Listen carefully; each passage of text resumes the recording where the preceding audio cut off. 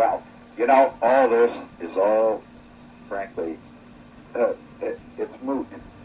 We don't care who knocked out which. The question is who wins now. And at this point, we are going to kick the shit out of them. We're going to win this, whatever the cost. For the United States of America, the 1950s was a vicious test of democracy. It was, in reality, a fight to keep democracy's influence more powerful than that of communism. During a period in which tensions were incredibly high with Russia, American citizens feared the spread of communism and the threat of other non-democratic countries, such as China, North Korea, and their allies. Out of this tension came the Vietnam War, which began in 1955 and continued for 20 years.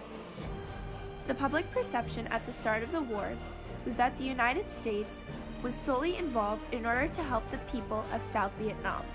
However, as the war progressed, the public began to have suspicions about the government's actions in the war. America's executive branch made many questionable decisions, which heightened the tensions already fermented in a decade of such high-pitched rebellion: women's liberation, Chicano power, black power, anti-war movement, student protest organizations, gay rights. The discovery of the government's covert actions that continued the war for 20 years resulted in one of the most famous scandals of American history, the Pentagon Papers.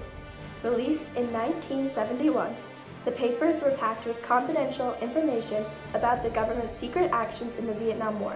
Consequently, it spread partial hysteria and worry throughout the country, culminating in the press, bringing loathsome Nixon and his tin soldiers down.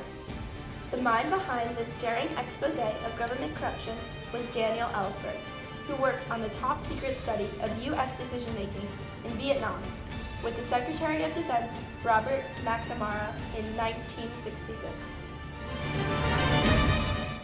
By June of the next year, the Secretary decided to proceed with the study. McNamara referred to this study as an encyclopedic history of the Vietnam War. He believed that this written record of the key decisions that led to the U.S. involvement in Vietnam would be useful to many scholars and politicians in the future.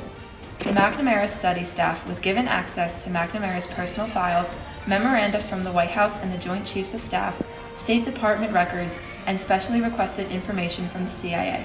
One of the first people recruited to help with the study was Daniel Ellsberg, a former Pentagon employee with 6 years of Vietnam-related experience.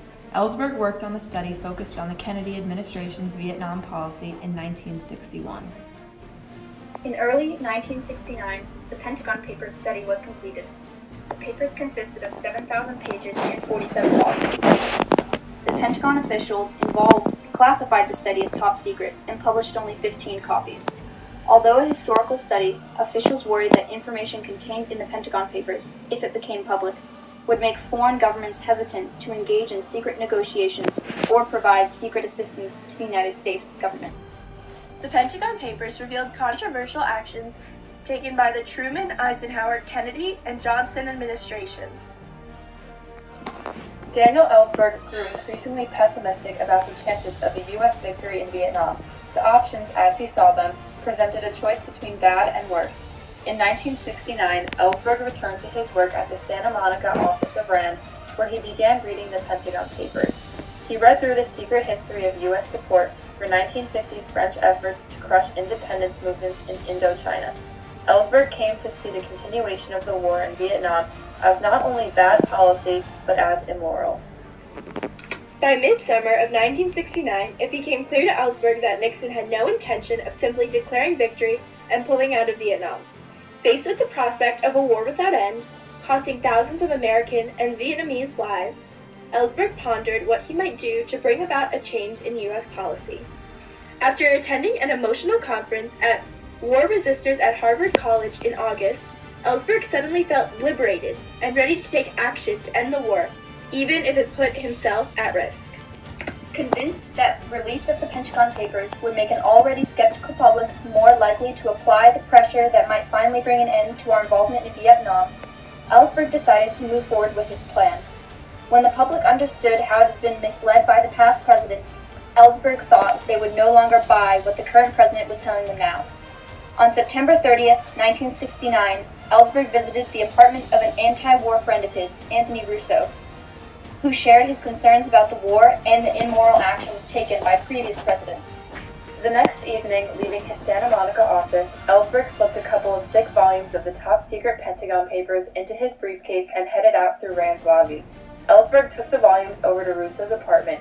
From there, the two men and Russo's girlfriend, Linda Sine, traveled to the offices of an advertising agency that Sine ran.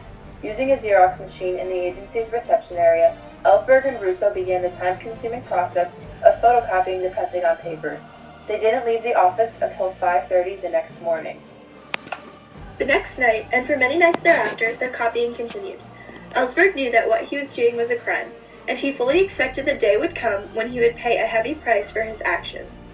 In early November, Ellsberg carried the Pentagon papers to Capitol Hill, where he met with an anti-war congressman to discuss strategies to end the United States involvement in Vietnam. Ellsberg told Senator William Fulbright, chairman of the Senate Armed Services Committee and a Vietnam policy critic, that he had a copy of a secret study that might change public opinion about the war. At Fulbright's suggestion, Ellsberg left a copy of the Pentagon papers with Fulbright's legislative aide, Norville Jones. The next year, Ellsberg stepped up his anti-war activities.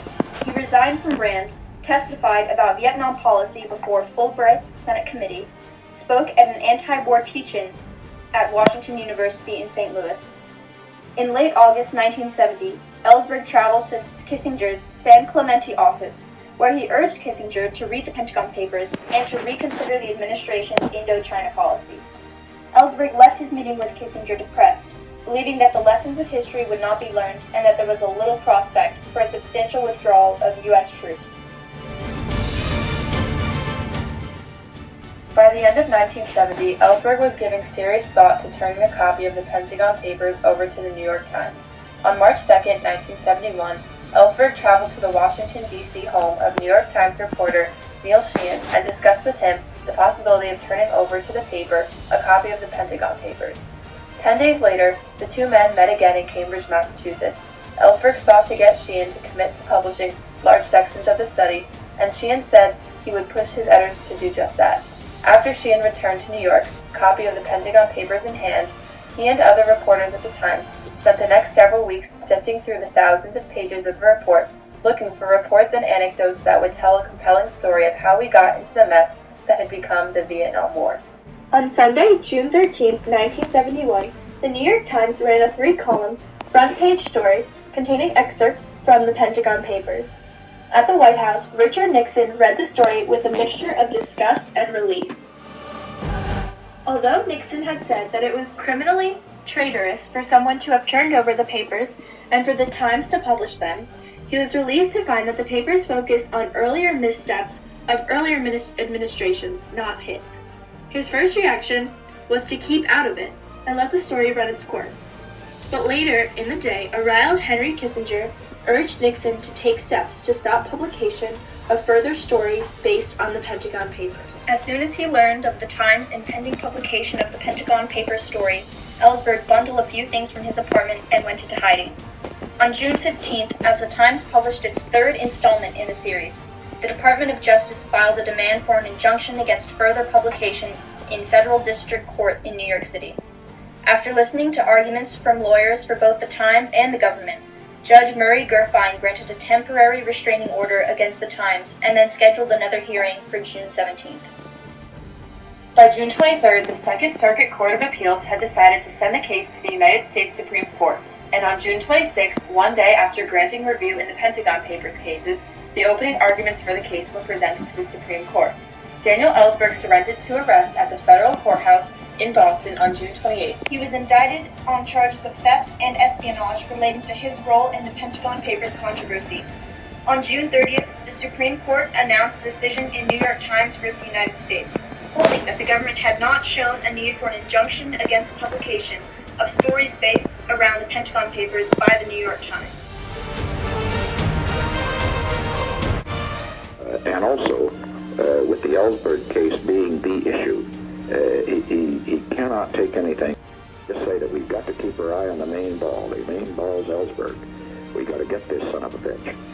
And And, you know, I was talking to somebody over here yesterday, I mean, one of the PR types, and they're saying, well, maybe we ought to drop the case if the Supreme Court doesn't sustain and so forth. And I said, hell no.